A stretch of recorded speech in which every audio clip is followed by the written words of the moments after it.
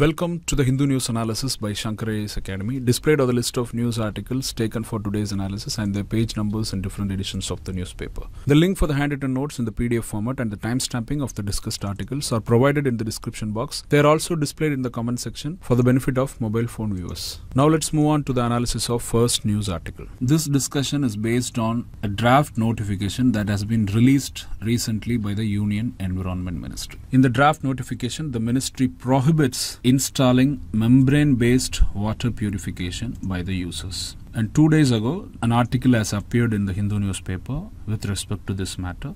And today, an editorial has appeared on this issue. So first, let's discuss the news article that has appeared 2 days ago.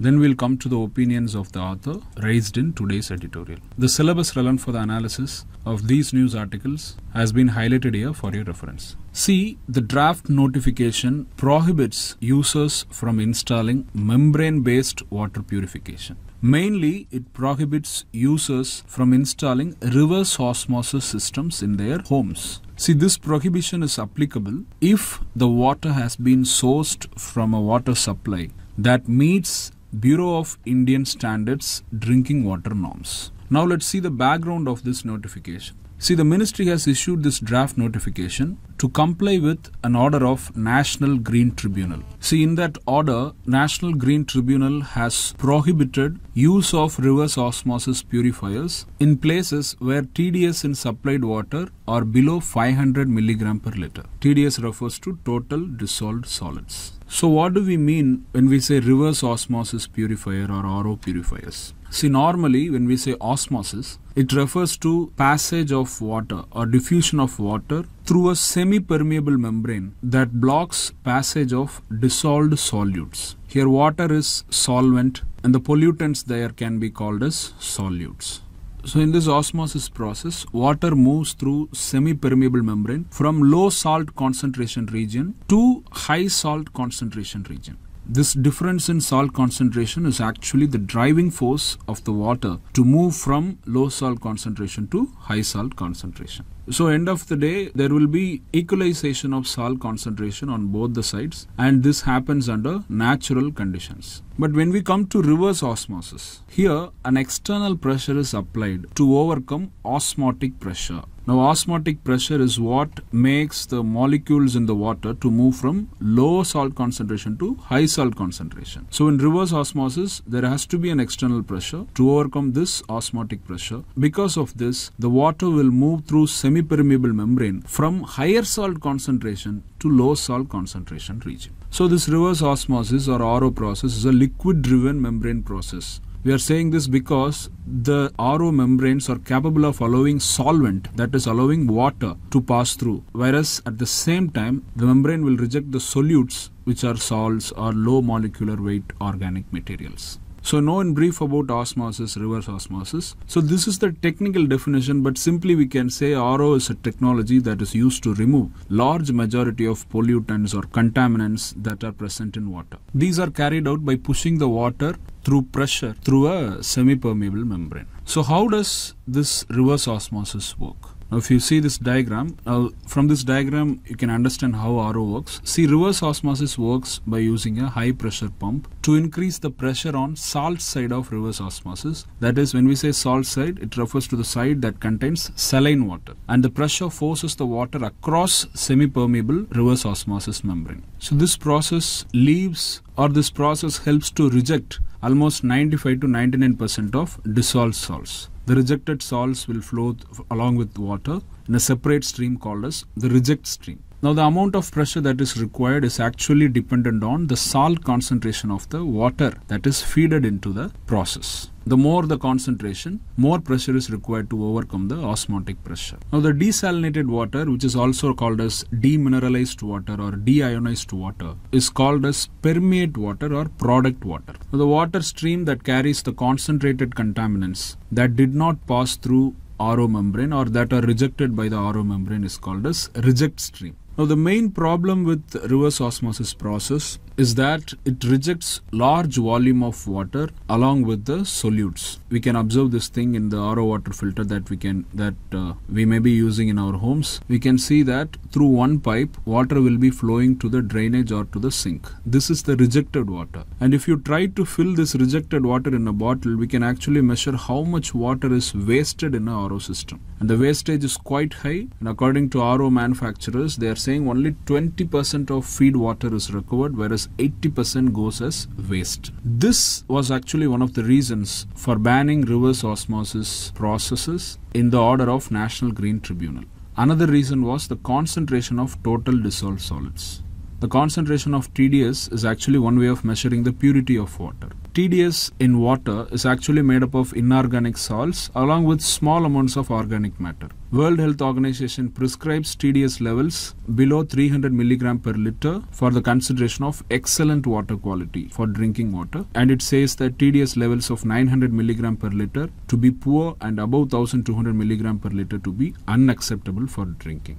See, according to expert committee formed by National Green Tribunal, it is a fact that RO technology is generally not required for places which have piped water supply. These are piped water supplies that are from municipal corporations or municipalities. The reason is that these piped water supplies are generally from surface water sources like rivers, lakes and ponds, and they have low TDS levels compared to groundwater sources. Simply we can say groundwater sources are nothing but bore water. Another reason is that while 80% of feed water goes as waste, RO systems are not required for places where they receive water which have low TDS level. And the expert committee constituted by National Green Tribunal recommended that installation of RO plants is advisable for the sources having TDS levels above 500 mg per liter. And this level is acceptable limit as per Indian standards for drinking water. So it is in this regard, National Green Tribunal has noted that RO technology has its own space, particularly in areas where there is high TDS and multiple pollutants. NGT has also noted that universality of RO technology will create long-term problems rather than giving short-term solutions if this technology is allowed without addressing its limitations. In addition to these reasons, there is one another reason for the order of NGT, that is the issue of deficiencies caused by RO system. This is because the RO system also removes important minerals that is vital for human beings, for example like calcium, magnesium. Because of the removal of important minerals, the health of consumers of demineralized water or deionized water or desalinated water is also adversely affected. So based on this reason, NGT ordered prohibition and regulation of consumption and use of low TDS water. The order mandated the reverse osmosis manufacturers to maintain minimum TDS concentration of 150 mg per liter, or at least to maintain the minimum levels of calcium and magnesium. So as a whole, NGT noted that wastage of water can be prevented, and wherever RO systems are to be permitted, remineralization and other regulatory measures may be required. And wherever RO system is not required, it can be prohibited in the interest of water conservation. So finally, NGT issued directions to Ministry of Environment, Forests and Climate Change so that the ministry may issue appropriate notification to prohibit the use of reverse osmosis where TDS in water is less than 500 mg per liter, and wherever RO is to be permitted, a requirement needs to be laid down for the recovery of water to the tune of at least more than 60% normally, and provisions need to be laid down for the recovery of water up to 75% in future. Here when we say 60% or 75%, we are referring to the fact that about 60% or 75% of the feed water has to be recovered. The present RO systems, we saw that only 20% of the feed water is purified. Remaining water is rejected in the reject stream by the RO membranes. The NGT also ordered for reuse of RO reject water for the purposes such as washing utensils, flushing, gardening, cleaning of vehicles, and also for floor mopping or cleaning. So it is based on this order. Now the Ministry of Environment has issued a draft notification. We are saying draft notification as draft because the provisions in the notification might change once public comments are received and once they are taken into consideration. And after that, the final notification will be published in the Gazette. The notification is titled in the draft as the Environment Protection Amendment Rules 2020. See, it aims to amend Schedule 1 of Environment Protection Rules 1986. See, the Schedule 1 of the Environment Protection Rules 1986 prescribe standards for emission or standards for discharge of environmental pollutants.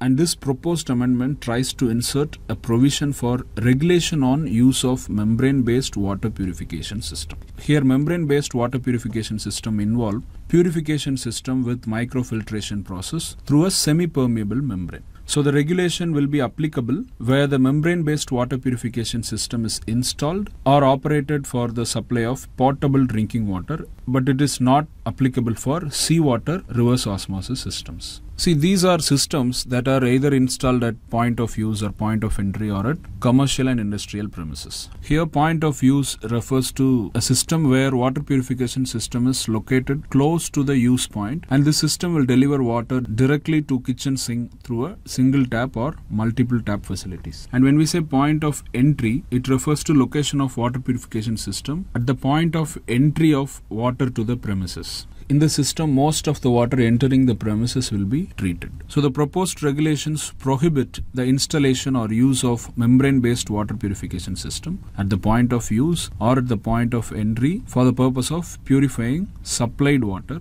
which is already subjected to conventional flocculation processes, filtration processes, and disinfection processes. Here, when we say flocculation, it is a process in physical chemistry where solid particles in a solution will be separated by the process of formation of loose aggregations or soft flakes. And installation of use of this membrane-based water purification system is also prohibited if the supplied water is from any sources that are in compliance with acceptable limit for drinking water as prescribed by Bureau of Indian Standards. And according to current standards, the acceptable limit of TDS is 500 mg per liter. And know that the permissible limit in the absence of acceptable standards of water or in the absence of an alternative source of drinking water is 2000 mg per liter. It is recommended that acceptable limit is to be implemented. But if the TDS is more than the acceptable limit, then it means that the water is not suitable for drinking. But still it may be tolerated in the absence of alternative source. And this toleration limit is what is actually called as the permissible limit. And the toleration limit should not be more than the permissible limit. That is, above the permissible limit, the sources will have to be rejected. You can also observe there is a huge variation in the water quality standards prescribed by Indian standards face to face or vis-a-vis the World Health Organization. Now, according to the editorial, drinking water from several state water boards and city water boards are actually as per BIS standards, but water sources at the homes, for example, bore water, they are actually not up to the mark. So in such a situation, we cannot actually prohibit water users from using reverse osmosis processes. The author also mentions the ranking by Bureau of Indian Standards last year. In this, several cities were ranked based on official water supply quality. In this ranking, Delhi was ranked at last, whereas it was found that only Mumbai city met all the standards. And the editorial also notes one another important point, that the BIS norms are voluntary for public agencies which supply piped water, whereas BIS norms are mandatory for bottled water producers.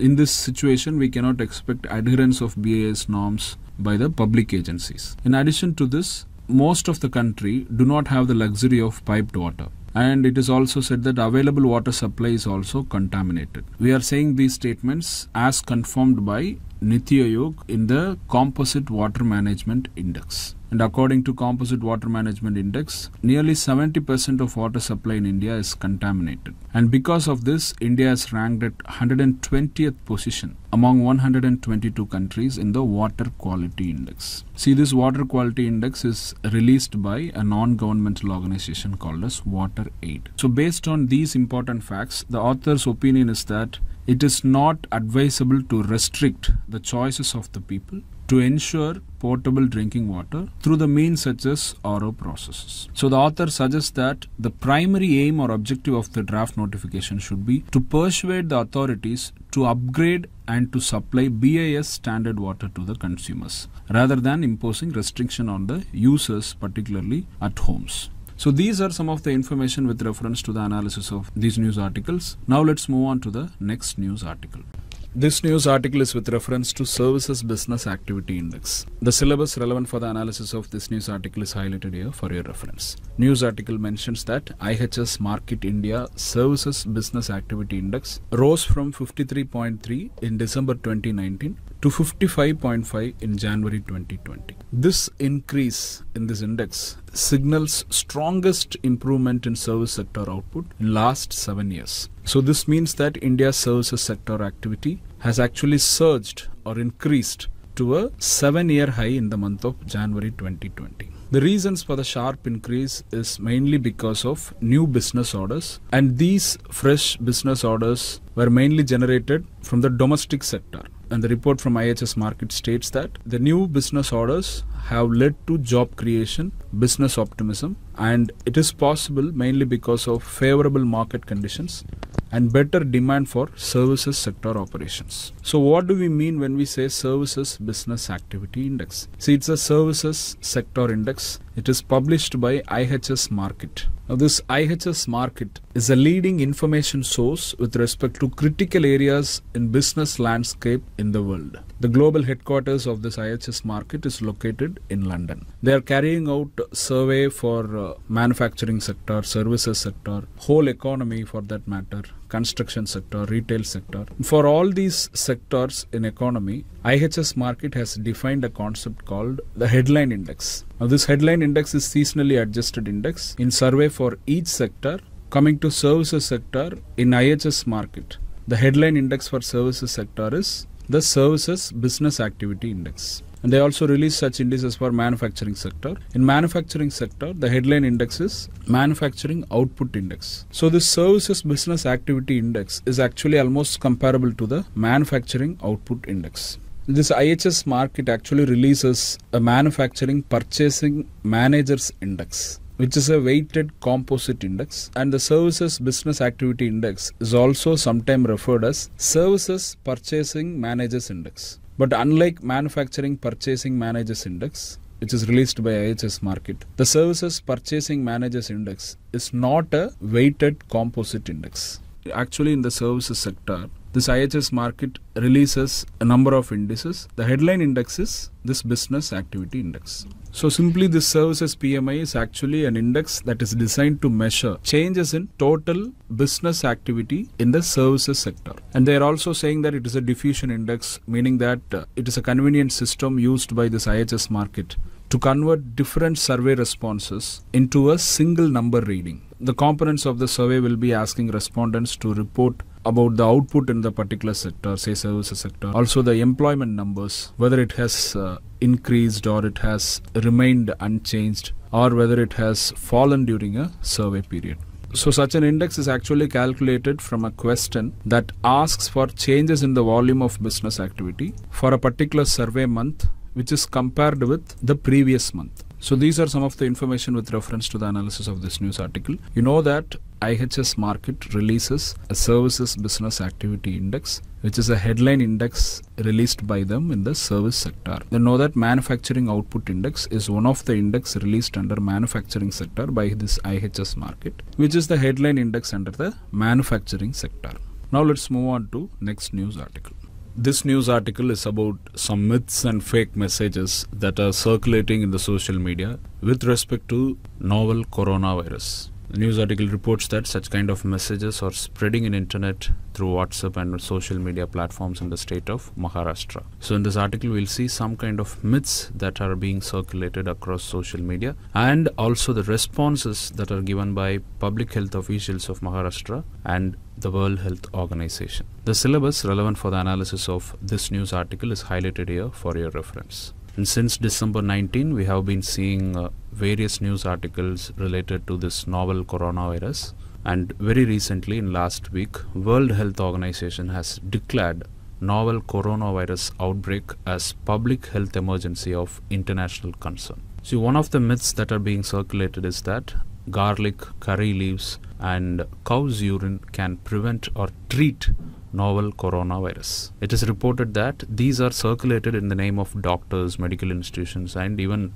health department of Maharashtra. So in response, the health minister of state of Maharashtra has said that all such messages are false, and messages talking about superfoods and home remedies for prevention and treatment have no scientific basis. And we have to know that at present there is no specific treatment for novel coronavirus, and patients are being given or administered only symptomatic treatment. That is, treatment is provided only based on the symptoms that are exhibited by the patients. And what is requested from the people is to have a good hand hygiene and to have a coughing and sneezing etiquette and eating nutritious and well cooked food.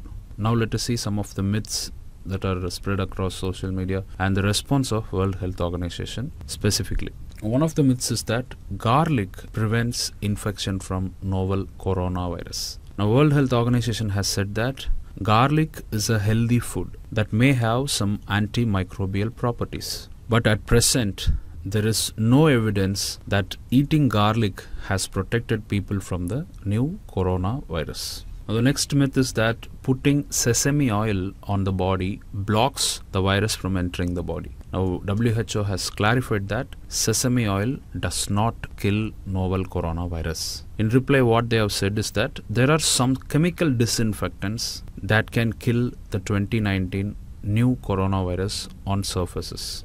Some of these disinfectants are chlorine-based disinfectants, ether solvents, peracetic acid, chloroform. But what they have said is that these disinfectants have little or no impact on the virus if they are being applied on skin or under the nose. And in specific, World Health Organization has said that it can even be dangerous to put these chemicals on the skin. Now, another myth is that antibiotics are effective in preventing and treating the new coronavirus. Now, as we know, and World Health Organization also has replied that antibiotics do not work against viruses because they are against bacterial infections. And novel coronavirus is a virus. So WHO has said that antibiotics should not be used as a means of prevention or treatment for the 2019 coronavirus. However, if individuals are hospitalized for this coronavirus, they may receive antibiotics because bacterial co-infection is possible along with coronavirus infection. So only in case of bacterial infection, antibiotic is prescribed for treatment. And WHO Health Organization has also said that as of now, there is no specific medicine recommended to prevent or to treat the novel coronavirus. R&D is still going on to find the right treatment or the appropriate treatment, and right now only symptomatic treatment is being provided. So there is no specific treatment for novel coronavirus as of now, and these myths are being circulated, and people can be definitely misinformed. At the same time, they can be also misleaded. And administrators in the health department, they are having a huge responsibility to tackle misinformation at the earliest possible and to prevent people falling prey to such misinformation. So these are some of the information with reference to this news article. To know more about the origin of 2019 new coronavirus or novel coronavirus and the symptoms of this viral infection and what way can this viral infection can be managed, we request you to refer to our analysis on 23rd January 2020. With this, we come to the end of analysis of today's news article. We saw about some of the misinformation that are being spread across social media and the response given by the public health officials of Maharashtra and specifically by the World Health Organization. Now let's move on to the analysis of next news article. This news article is about some of the formal responses from the Government of India with reference to the regulation and supervision of cooperative banks in our country.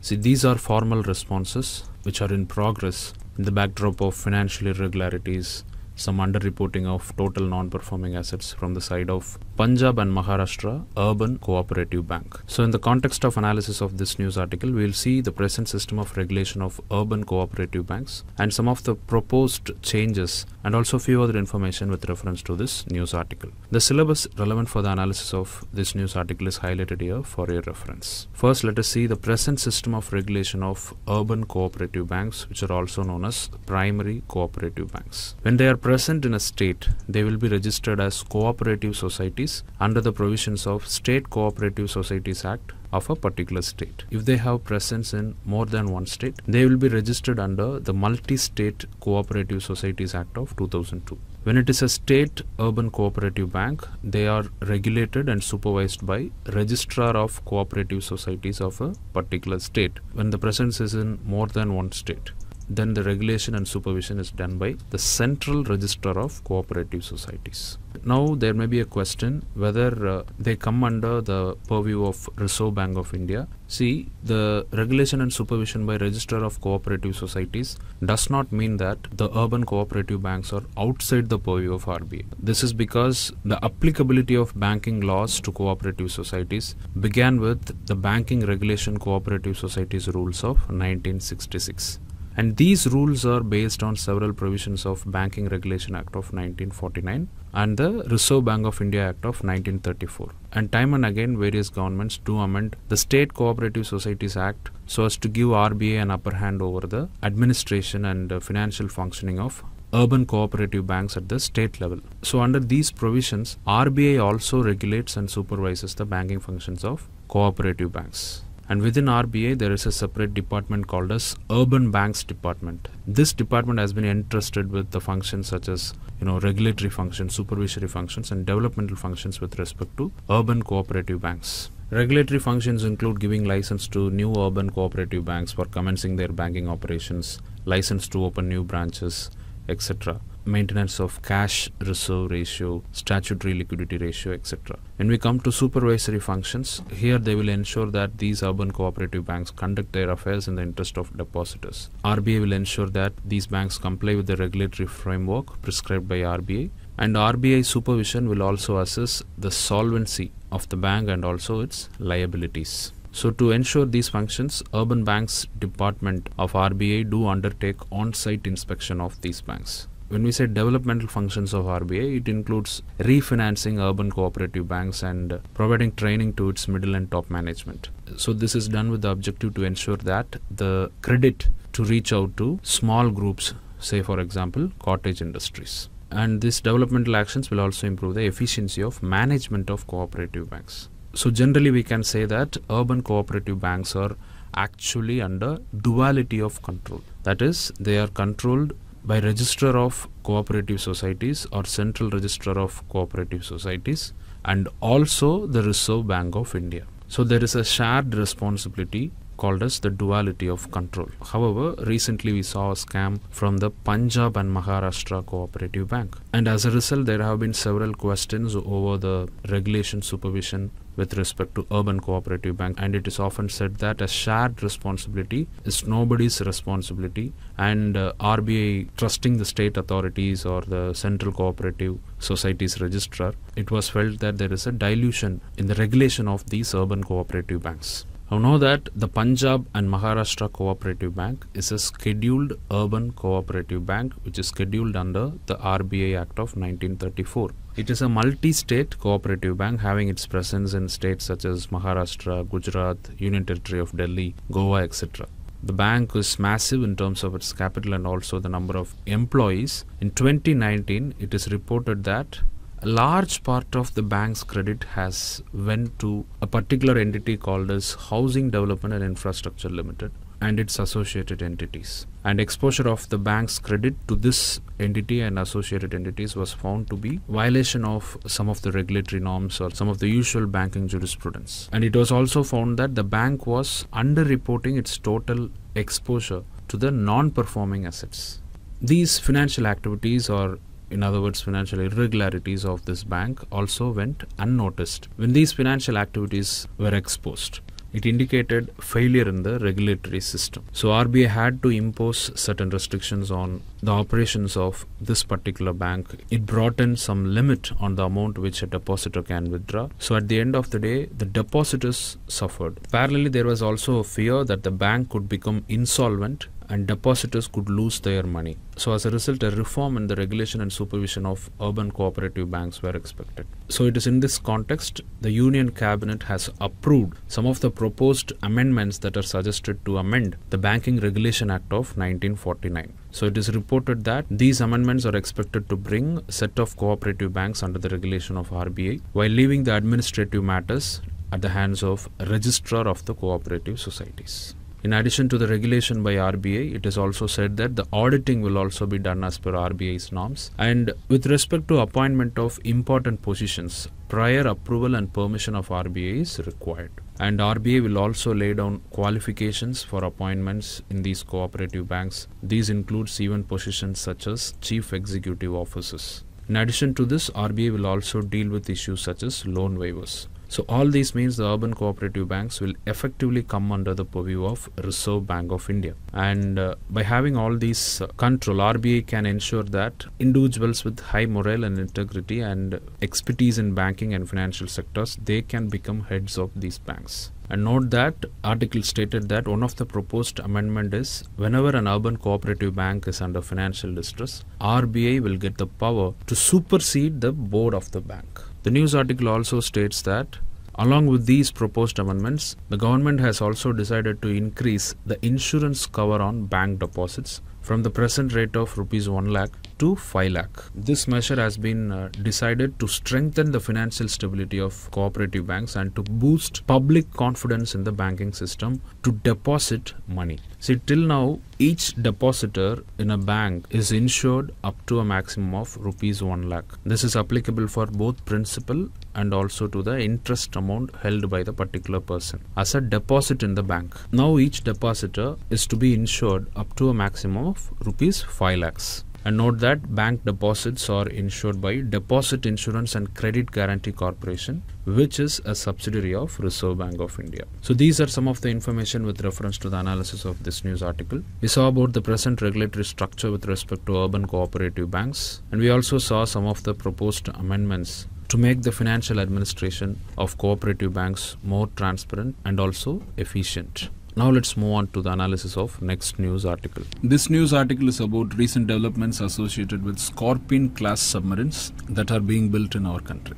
The syllabus relevant for the analysis of this news article is highlighted here for your reference. First, let us see in brief about these Scorpene class submarines. See, these are submarines that are diesel electric attack submarines. They're actually developed by a French company called as Naval Group. Earlier it was called as DCNS. This company focuses on building naval defense systems. Earlier in 2005, Indian government and France, they entered into an agreement to manufacture 6 Scorpene class submarines for Indian Navy. The agreement was based on transfer of technology from the French company. When we say transfer of technology, here we refer to the transfer of technology of Scorpene class submarines to India, and that these submarines will be built in India. So the task of building 6 Scorpene class submarines in India was assigned to one of India's leading defense public sector undertaking called as Mazagon Dock Shipbuilders Limited. Now this public undertaking, it comes under Ministry of Defense, and all these 6 submarines are being built as a part of a project which is reportedly called as Project 75 India.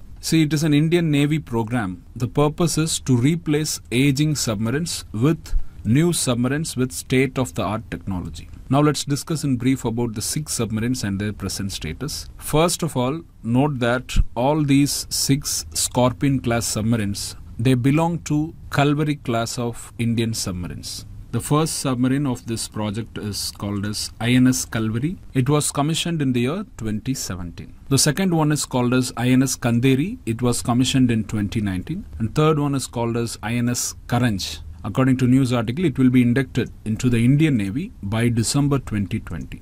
The remaining 3 submarines are named under this Project 75 as INS Vela, INS Vagir and INS Vakshir. The news article talks about DRDO, Mazagon Dock and Indian Navy having talks on fitting these Scorpene class submarines with air-independent propulsion system. See, the traditional diesel-electric submarines or the conventional submarines, they need to surface frequently to charge their batteries, and they have an underwater endurance only for a duration of few days. And this air-independent propulsion system, which is a new technology, it is said that this technology will vastly improve the underwater endurance of these submarines so that from few days they can withstand or they can stay in water for more time. And we have recently heard that DRDO has successfully developed a land-based prototype of air-independent propulsion system, and we discussed in depth about this technology on our analysis on 31st October 2019. So these are some of the information with reference to the analysis of this news article. We saw about the Scorpene class submarines. We saw about the agreement between India and the France government. We saw about the agreement between Government of India and France. We saw about few information with reference to Project 75 India. We have come to the last session, the practice questions discussion session. You see this question. This question is with reference to the 2019 novel coronavirus. They have given two statements and are asking which of the above statements are correct. First statement, it is the same virus as severe acute respiratory syndrome. Now this statement is incorrect because 2019 novel coronavirus is from same family of viruses that have caused severe acute respiratory syndrome and Middle East respiratory syndrome. But it is not the same virus that caused SARS or MERS. Though it belongs to the same family of viruses, it is not the same virus. So the first statement is incorrect. Therefore, you can eliminate option A and option C. Now come to the second statement. Older people and people with pre-existing medical conditions such as diabetes and heart disease appear to be more at risk of developing severe disease due to novel coronavirus infection. This statement is correct, and this is what has been mentioned by the World Health Organization with respect to persons who are vulnerable to be at risk because of novel coronavirus infection. So the correct answer for this question is option B, 2 only. Now this question is with reference to urban cooperative banks. They have given two statements and are asking which of the above statements are correct. An urban cooperative bank operating in one state cannot start its branches in other states. Now this statement is correct because as of now there is no limitation that an urban cooperative bank operating in one state should restrict its operation only within that particular state. Generally, if you see, urban cooperative banks come under two categories. One is state level urban cooperative banks and the other is multi-state level urban cooperative bank. State level urban cooperative bank, they will be registered under State Cooperative Societies Act of concerned state and will be regulated and supervised by Registrar of Cooperative Societies of particular state. In case of urban cooperative banks which are present in more than one state, they will be registered under Multi-State Cooperative Societies Act of 2002, regulated and supervised by Central Registrar of Cooperative Societies. With respect to this, we can mention the example of Punjab and Maharashtra Urban Cooperative Bank, which is a scheduled urban cooperative bank. It is actually a multi-state cooperative bank. We can see the area of operations in states such as Maharashtra, Karnataka, Goa, Gujarat, Andhra Pradesh, Madhya Pradesh, and also in Union Territory of Delhi. So the first statement is incorrect, so you can eliminate option A and C. Now come to second statement. RBI regulations on CRR and SLR are applicable to urban cooperative banks. Now this statement is correct. With respect to urban cooperative banks, at present there is duality of control. One is the control exercised by appropriate Register of Cooperative Societies and the other is the control exercised by RBI through the Urban Bank Department. So this statement is actually correct. This is actually based on the Banking Regulation Cooperative Societies Rules 1966, which is framed under Banking Regulation Act of 1949. And it is also based on relevant provisions under RBI Act of 1934. So the correct answer for this question is option B, 2 only. Now this question is with reference to Project 75I, which has been recently in news. They are asking it refers to which of the following. The correct answer for this question is option B. It is a project of the Indian Navy to replace aging submarines with new state-of-the-art submarines. This Project 75 have been in news with respect to building 6 Scorpene class submarines in India by Mazagon Dock Shipbuilders Limited, which is a public sector undertaking coming under Ministry of Defence. So the correct answer is option B. Now, this question is with reference to Bureau of Indian Standards. They have given two statements and are asking which of the above statements are correct. Bureau of Indian Standards is a non-statutory body. When we say statutory body, it means that particular organization or institution or entity or body has been established by a statute or a law. Bureau of Indian Standards is a statutory body that is established by Bureau of Indian Standards Act of 1986. However, at present, the legislation under which it is established is BIS Act 2016, which repealed BIS Act 1986. So know that it is a statutory body established by Section 3 of BIS 2016 Act. Now the second statement, it is the National Standards Body of India for the harmonious development of the activities of standardization, marking and quality certification of goods. Now this statement is correct. If you see the preamble of the BIS Act of 2016, you can find this statement. The correct answer for this question is option B, 2 only. With this, we come to the end of today's The Hindu News Analysis. If you like the video, click the like button, comment, share and subscribe to Shankar IAS Academy YouTube channel for more updates and content on civil services exam preparation. We'll meet you tomorrow.